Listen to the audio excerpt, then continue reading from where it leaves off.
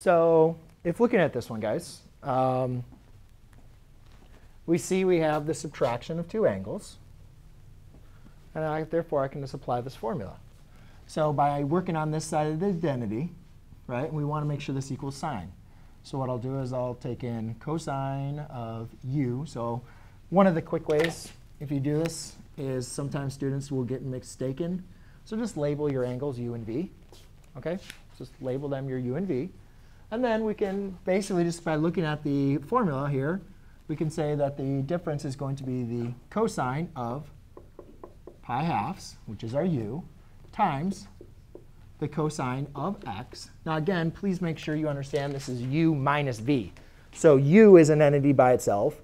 The minus is an entity by itself. And then the v is an entity by itself. So therefore, this isn't negative x. It's u minus v. And then we have to use the opposite sign. So if this is subtract, therefore, we're going to add. And now this is going to be the sine of pi halves times the sine of x. And that is supposed to equal sine. OK? Well, now what we can simply do is just let's try to simplify this. This is relatively simple angles. The cosine of pi halves, let's think pi halves here. That's going to be at 0. Sine of pi halves is 1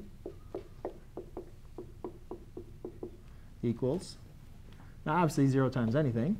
And we're just left with 1 times sine of x. Hey, it wasn't a bad identity, huh? Look at that. OK? So that is showing you, that's another way to at least show you guys that those cofunctions